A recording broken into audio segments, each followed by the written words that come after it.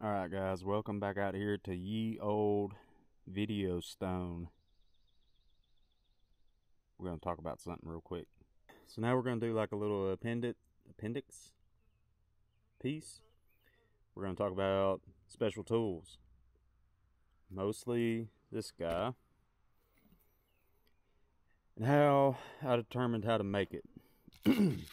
So I waited until I got my intake camshaft out of the bike, and I put it down on this fancy sheet of cardboard, and I just took a Sharpie, marked it up, kind of drew it out, and then I took my calipers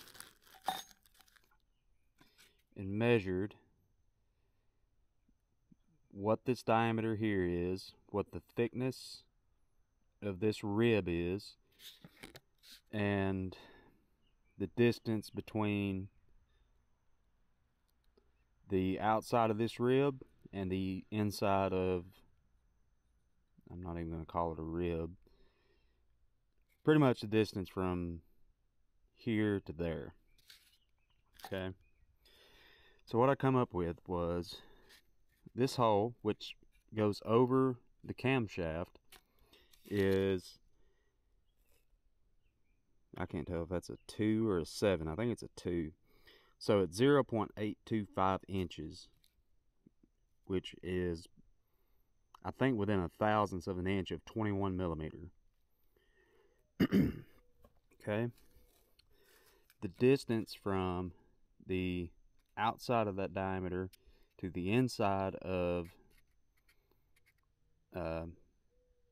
the hole that you have to pick up is 0.161 millimeter, and then the hole needs to be 0.332, no, sorry, 0.161 inches, and then the hole that you need to drill is 0.332 inches, which is pretty much a letter Q drill bit. So when I made mine, I actually put a little bit of a slot to it to help me pick up the hole. You can see it's kind of this like teardrop shape. At first I thought I was going to be smart and pick up both of the holes in the camshaft, but if you try to pick this one up back here, then the chain kind of gets in the way, because it's still there when you're doing this. So I wound up cutting that portion off, because this is pretty much how Aprilia makes theirs. You can see here I had to come in, you have to counterbore this enough so this thing will sit all the way down onto the camshaft face. You know, you don't want it to be, you know, when you put it on the camshaft face, you don't want it to be kicking up this way or kicking up this way when you tighten it down. A little bit less important when you're taking the camshaft off, but whenever we start to put the camshaft back on, we're going to actually have to, from what I'm reading, you really got to put some torque on this thing to get that cam thrust back in it. So this is a 22 millimeter bolt, and the reason I went with it was so the piece of steel that I used for this is like 3/16 or 1/4 inch, and I wanted to make sure that I got this face deep enough so that it would sit flat. So I wound up going with the bolt bigger, so that after I welded it on, see, I think here I'm actually, where I machined down into is actually into the bolt. So really all that's holding this thing together is this little bit of weld here and the bit of weld here that I haven't ground away yet. This was my second attempt at it. My first attempt was not very well educated. So Looking back, if I had to make this again, I would have used a hex head, probably 14 millimeter, because I would have probably done the same thing with a 14, maybe used a thicker piece of this material, maybe like 3/8 or something. That way I knew I could get whatever the dimension is from here to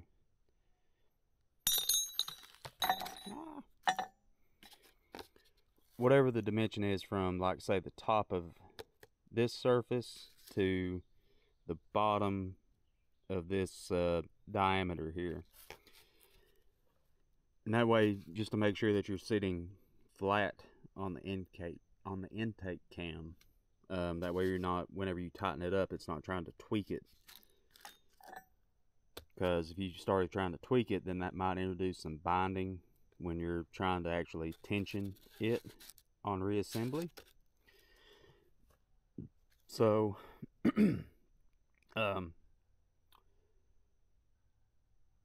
the only other special tools that I needed were the pins, and in a couple of videos ago I kind of went over how you could do that with drill bits. I'm fixing to show you, like, if you wanted to purchase 4.88 millimeter dowel pins, like, where can you go to get them? There is a place. If you live in the US, you might have to wait a couple days if you want to, but they will probably be cheaper than the Aprilia tools. So hopefully I went over this well enough to give you an idea of how I made mine. These dimensions here, you know, if you're smart enough, if you know how to make stuff, you should be able to figure out how to make this just from these dimensions. So what else was I going to go over? Yeah, if I did this again, I would do this with a hex. That way you could just use a standard wrench. This is okay if this is all you can get your hands on, but don't use a ratchet. Use a breaker bar when you are releasing the valve thrust or trying to put the valve thrust back on it. That way you don't have to worry about it, you know, the ratchet not being able to stop it from going somewhere. You have control over it. Or if you had since this is a 22 millimeter, I think it's a 19 millimeter hex key that you would need for it. I don't have one that big, so that's why I used the ratchet. But I wound up going and getting a breaker bar that was, I think it's a 10-inch or a 12-inch. Because the only other breaker bars I have for 1/2 inch are like 2 foot long, and that's just overkill for this. So, alright, we'll go see what a 4.88 millimeter dowel pin actually cost. Okay, I have to be quick because my air conditioner finally turned off. So, if you want a 4.88 millimeter pin and you don't want to pay Aprilia $50 for theirs, then these guys, McMaster Car, look for a metric class Z plug. There are better pins in a class Z. This one should be withheld within 1/1000th of an inch, not 1/1000th of a millimeter, 1/1000th of an inch. But you can see down here in the 1.52 to 12.71, you can get pins within 0.01 millimeter. They're 2 inches long. They're Rockwell C60. So pretty hard, made out of tool steel. About $9 a piece if you buy one. You can see right here, you can buy 4.88, you can buy 4.89, 4.87. You type in how many you want to order here, or if you want some more detail, click on the one you want to order, then hit product detail, and it will tell you exactly what you're getting here. So for a 4.88 millimeter. That is, if you want to skip a lot of this bullshit with searching on here, part number is 2281A2. Says it's delivered in 2 weeks, which is probably still faster than you would get the one from Aprilia. So there you go. Tolerance is within minus 0 millimeters to plus 0.0025 millimeter. And I know there are some people watching this that probably want me to break that down, but I'm not going to give them the satisfaction of that tonight. So that's just an option. This is probably only an option if you live in the US. If you're in Europe, go figure out what the McMaster car equivalent, go figure out what the metric equivalent of McMaster car is in Europe. There you go.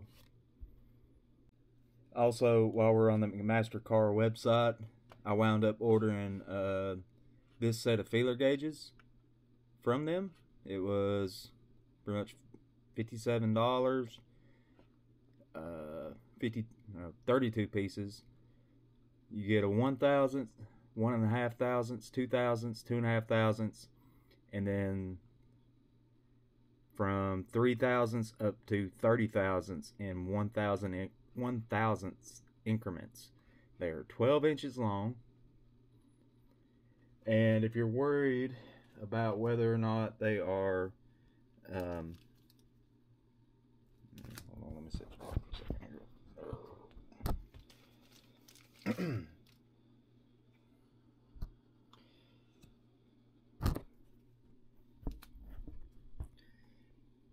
So the set that I got, can you see it? Maybe there. Maybe that's too bright.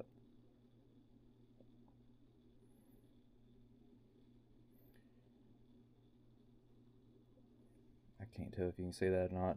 But anyways, right here, there, it has an inch measurement on top and a millimeter measurement on bottom. I don't expect these. That looks like a kind of a crappy laser etch. I don't expect those to hang around. So we'll see.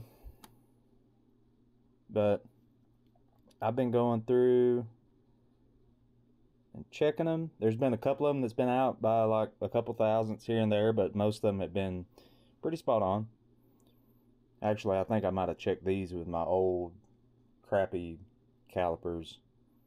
I've been going back through and checking them with my better calipers, and they're most of them have been on that I've checked so far. So yeah, for less than $60, I think this is a pretty good set. They're made in the US, so come from somewhere in Illinois.